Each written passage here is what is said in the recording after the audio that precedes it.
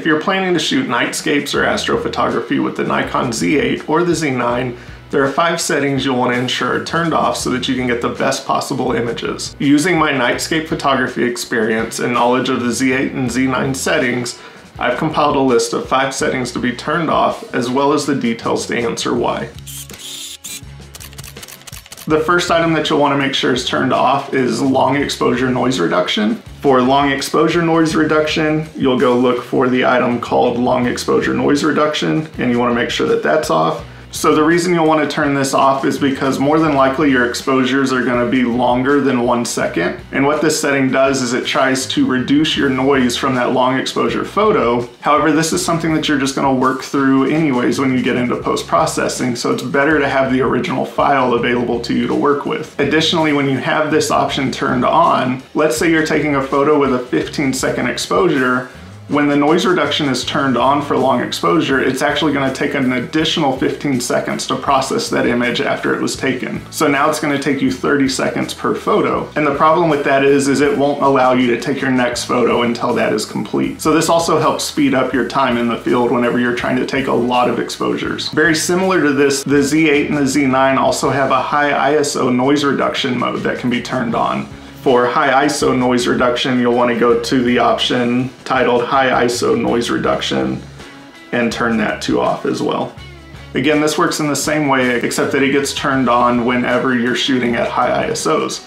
So for me, for example, I typically shoot my Milky Way photos at 10,000 ISO. I don't want this turned on because, again, I'm taking lots of photos so that I can stack them together and let photo processing software clean up that noise. The one difference to be aware of though is with the high ISO noise reduction setting turned on, it doesn't take any amount of time for that processing to happen like it does with the long exposure noise reduction. But just be aware, this is gonna go look for hot pixels and try to clean up your image, and one item that could get cleaned up out of it are stars, and the same goes for long exposure noise reduction. So if you've made it this far into the video, I'd really appreciate it if you would hit the subscribe button down below. For one, that helps me grow my subscriber base and will help me reach a goal of getting monetized within YouTube. So I can't express enough how much a subscription means to me for the work that I put into this channel. Also, by subscribing, you'll be one of the first ones to know whenever my new content comes out in the future. Also, if you like this video and this type of content, please be sure to hit the like button down below so that I get that feedback. And be sure to stick around till the end of the video where I'll go through some image comparison from the different noise reduction settings. The third item that I recommend turning off is vibration reduction. For this one, you'll go to the photo shooting menu and you'll look for the item called vibration reduction and turn that to off. So within the Z8, there's 2 variants of this vibration reduction. There's one that could be applied by your lens if your lens has that capability. And there's also 5-axis stabilization for your sensor. So if you were to leave this on, there is the potential that you could get movement from the sensor if it detects any motion.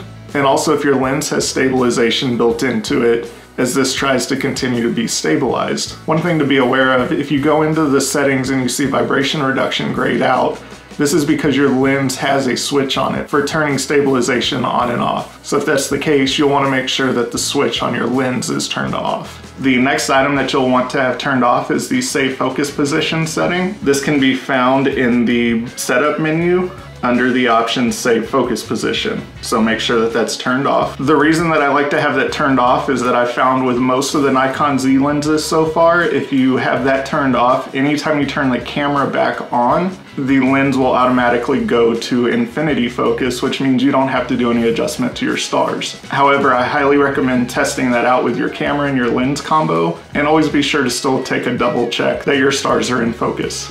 And the last item that you'll want to ensure is turned off is autofocus. So you want to make sure that your camera is set to manual focus, because your camera is not going to be able to automatically focus on the stars as it is anyways. So once you dial in your focus using your focus ring, by ensuring that your camera is actually switched into manual focus mode, either in the settings if your lens doesn't have a switch, or by using the switch on the side of your lens, you'll ensure that you don't accidentally come out of focus by hitting the autofocus button. Alright, so let's take a look at some test images that I did using long exposure noise reduction. So these first 2, these are actually photos with no noise reduction done to them. So we'll zoom in. This one on the left is the JPEG, and the one on the right is the RAW file. So you can already see just by looking at these two that there's a difference between the JPEG and the RAW file to begin with. So you can definitely see that this one is smoothed out just a little bit more because it's a JPEG. But let's go over to the one wherever we have long exposure noise reduction turned on. And now we're looking at the JPEG over here with long exposure noise reduction turned on versus the one where it's not. And to be honest, I don't see a huge difference here. So again here, there's just not a huge difference in there. So for me, I can save 10 seconds per shot by just not turning this feature on. So let's take a look at the high ISO noise reduction. One thing that I do want to point out is that the high ISO noise reduction only affects the JPEG image if you're taking JPEG plus RAW. So the RAW image is never going to get that high ISO permanently applied to it. However, if you pull it into a tool like Nikon's ZX software, you will see the effect take place. So let's take a look here. This JPEG on the left over here, this is the one that does not have any noise reduction applied to it. And I want to make sure I get the same star even though I was dealing with some clouds. You can definitely see this image is cleaned up a lot. So it's not a terrible thing, but again, whenever I'm shooting images for the night sky, I want the RAW files. That way I can do all of the processing to my liking. And something that you'll notice here, and it's possibly just a little hard to tell because of the clouds. I'll see if I can find a better example, like maybe over here. There's absolutely some of these smaller, dimmer stars that are getting cleaned up by the high ISO noise reduction. So be aware of that you could end up losing some of your stars and losing some of the detail out of your night sky if you use this option. So let's take a look here at the RAW file over here on the right.